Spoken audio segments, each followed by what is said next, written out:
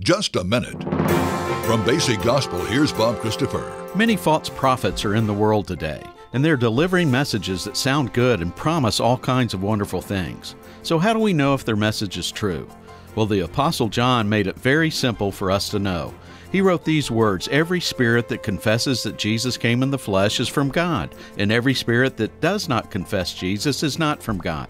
So Jesus is the litmus test. What a prophet says about him tells you all you need to know about the validity of their message.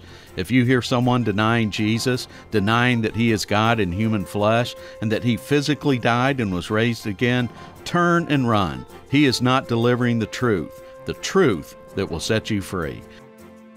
I'm Bob Christopher, and that's Just a Minute. For more daily encouragement to help you grow in God's love and grace, visit basicgospel.net. That's basicgospel.net.